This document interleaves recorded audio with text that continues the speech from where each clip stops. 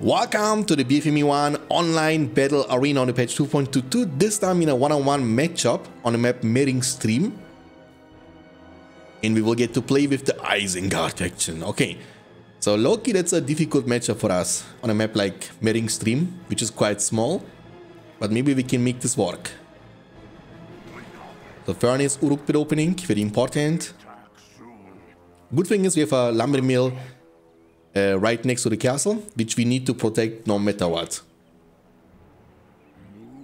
Come on. Oops. Okay.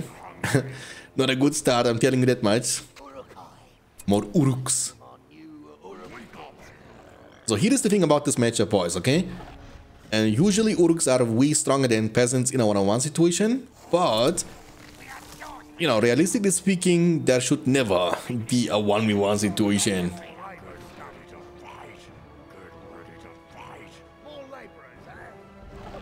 More Uruks. Where is he actually? Where are you, peasants? Don't hide. Okay, let's bring the fight to them. Oh, the Hobbit. I see the Hobbit. Okay.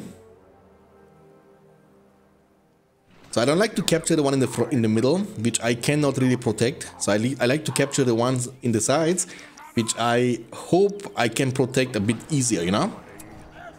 Can fight this with the war chant, no problemo. Let's turn. And boom. Like I said, you know, the best thing what can happen to us is if he chooses to fight us in a one-on-one situation over and over again, you know? Because our goal here in this matchup against, you know, Grohan or against Mordor or even Gondor is to get to 2 power point spike as soon as possible, and that's industry, you know, very important to get there. And the more peasants we can kill at the beginning of the game. Oh, that's not good, man. Hey bro, that's not cool.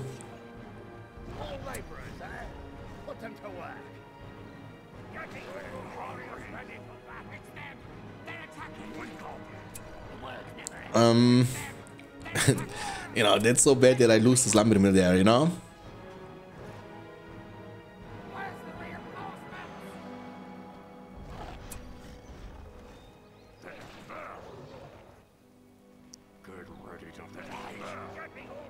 To be honest, I wasn't expecting him to, you know, get more peasants up on the field. That's my bad. And, you know, that's not good, man. Come on now. I'm so greedy, you know? I am so greedy. I should have scouted with my worker there to see him coming. I didn't do this. Scouting is very important, by the way, in every matchup. And with evil, it's quite easy to do that too with the workers, but I didn't. I should have. Okay, Uruk pit level 2. I want to capture this one first, and then we need a Berserker. I don't want to follow him, actually. Stop following. We can recruit a Berserker, dealing with these peasants. Okay, so our eco is not looking too hot. With only one furnace. And one lumber mill. We had one lumber mill for a long time. Go!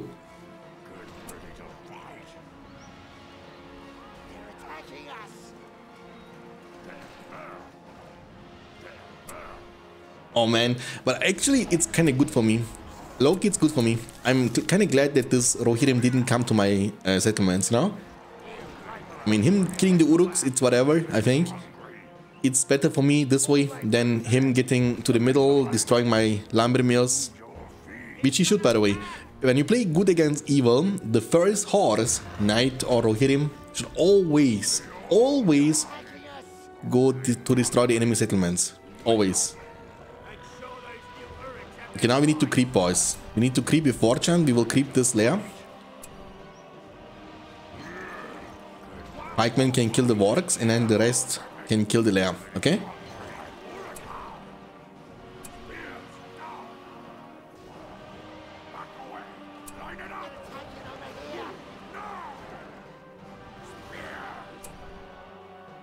Okay, beautiful.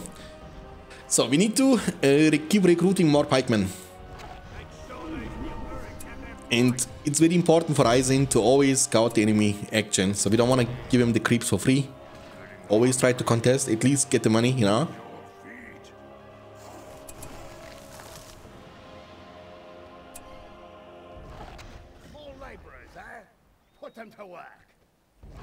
More pikemen required. So now with this eco what we have, we should be able to fill up the base very fast. We have 3 lumber mills and an industry buffed furnace. So our money should go up very, very soon.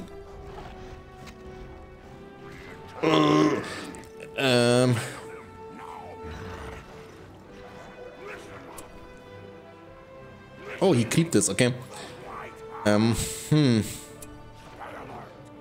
What I like to do is a berserker pikeman combination, so we can fight for the map control, you know. Like Rohan is a faction you can't really fight for map control with only pikemen, because you can always recruit peasants from the farms, and that's why you always want to have a berserker with your pikemen, you know. So the pike can counter the horses and berserker can counter the peasants, so you need to always counter your enemy's move. So we took 2 creeps, that's not bad.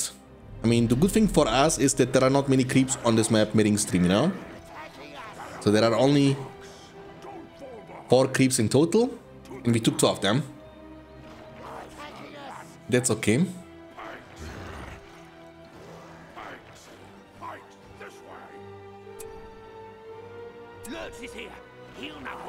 You see?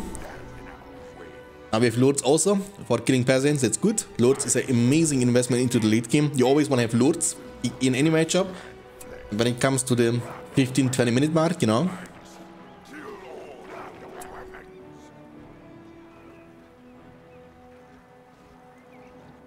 So we are doing good so far, I guess.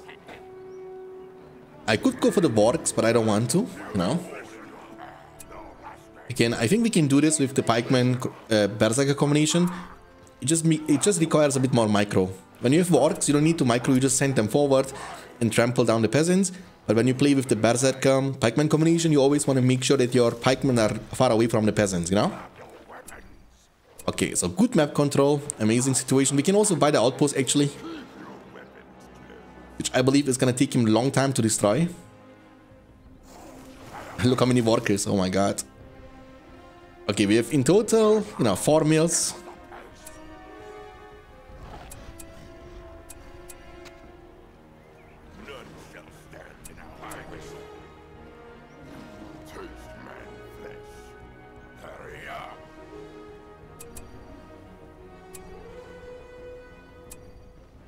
Towering up. Just why not, you know, it's so cheap, but it makes you feel safe. Because I'm assuming he's gonna go for a base rush very soon. I feel it. Yeah, you see? I know it, you know? My spider sense was tickling me, boys. You will have shields very soon on this Rohirrim.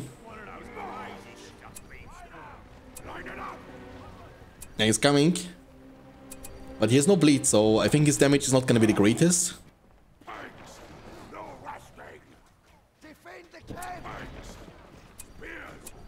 I mean, we are prepared for this, you know? And the thing is, we have also the whole map, you know, even if this kind of works, which I believe it won't, but we need to demolish in time, and we have the whole map. Like, at this point, you don't even care about him destroying half your base, you know? You are controlling the map, which is more important. Just make sure that you are demolishing stuff in time to deny power points, that's very important. Otherwise, he will get to summon elves. So now we go for the armory.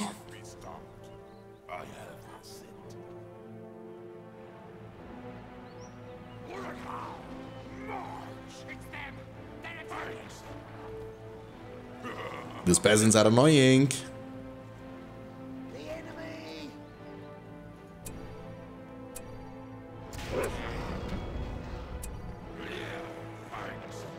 But they're also feeding my lords over and over again, you know? That's pretty good.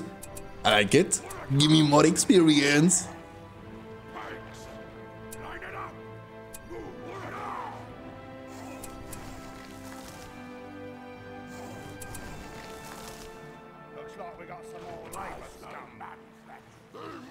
Beautiful.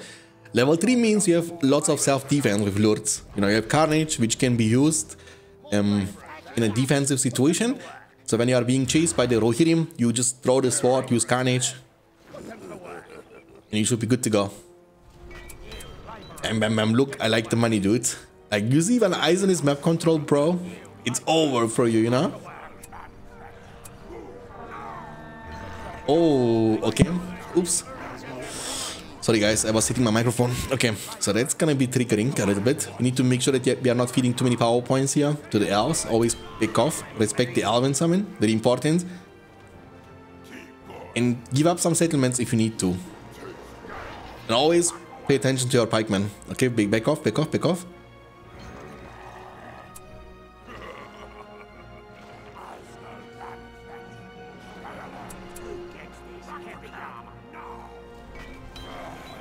Lords should be able to do this, no problem.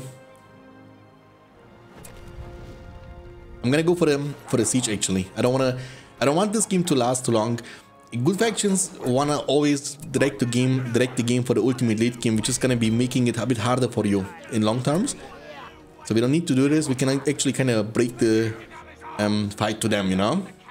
And I think we did a good job by dodging the elves. Like, they killed only one pikeman and destroyed one outpost. It's okay.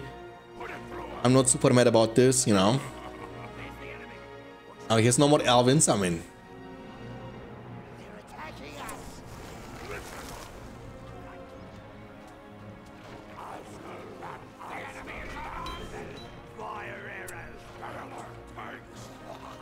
Annoying. Stop doing it, bro. Oh, demolish. Demolish. Porcupine. I will not let this horse live. Watch this, watch this. Lords, the finisher. Can you finish him, Lords? If he finishes him, you need to sub. Okay? No! Please! Yes!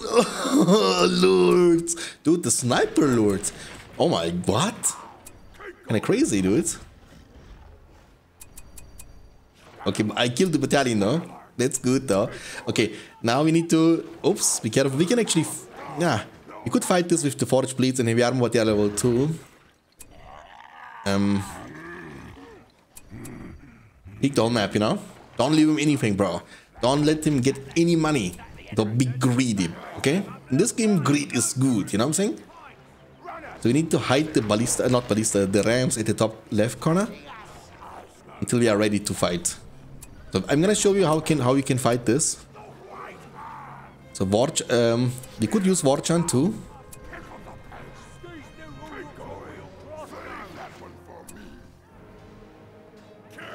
Please fight, Lords. Okay, we can now turn and fight. Always use Porcupine formation, huh? Lords level 4, that's dope. And hide this ballista. The ram, sorry. Okay, all you need at this point of the game, because we know our opponent can't be rich. We took a lot from him, and I think he can't defend us when we go with like 2 combos. So all we need is like 2 pikeman crossbowman combination, and then we just give them upgrades. We have Lords, the Warchant, go, you know? Like, even if it fails, right? Which shouldn't, but even if it fails, then you still break some parts of the wall, which will cost them a lot, and it will always create this constant pressure on the castle. Be careful there. Let's go.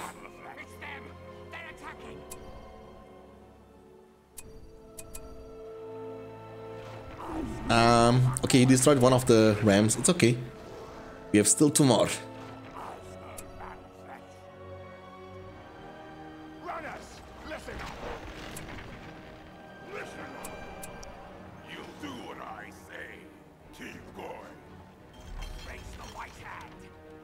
So far so good, boys. We are doing a good job. Denying our opponent every possible resource and kind of bringing the fight always to them, which kind of gives them no chance or no... I don't want to easy actually. Go back and move a bit. Okay. And even if we kiss some of the pikemen, we will have more and more coming all the time. You need to always find the good mixture. You can... Oh my god, is he not paying attention? My mouse is slow actually. Go, go, go. One of them gonna go there and the other 3 are gonna come with me. And we killed the horse, that's good. We need only 1 more level, oops. We need only one more level on the lords too to get to level 5, you know? Get the whole map, look at the minimap always. The map is looking your color. That's great, you know? Mission accomplished. So now, let's assume this is not gonna work, but we will still be able to break his gate, break at least 2 parts of the wall, which will cost him around about 5,000 to repair. And he can't afford to repair this, so he needs to always camp in the base for a potential invade of mine. So, you know, sieging low-key is always worth it. Always worth it. Breaking parts of the wall from your opponent who's playing good faction like Gondor or Rohan, always worth it.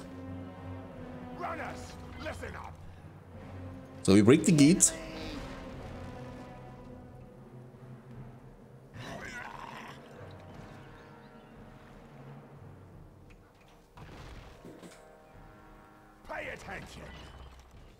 Peasants without draft are chasing me.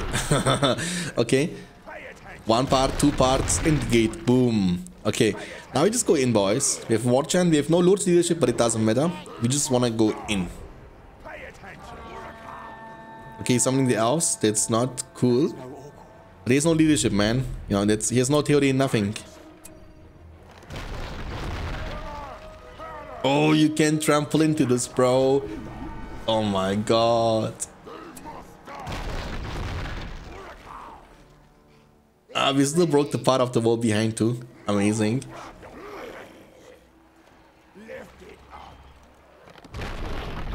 Oh, here's this combos. What can these combos do against such reckless heat?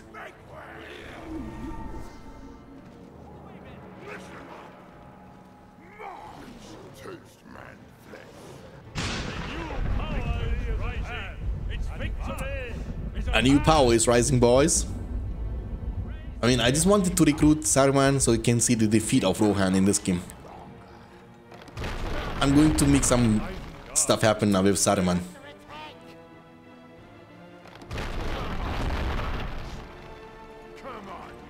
Juice. Okay. No war chant, but we have rain. Doesn't matter. You know, we just go ham.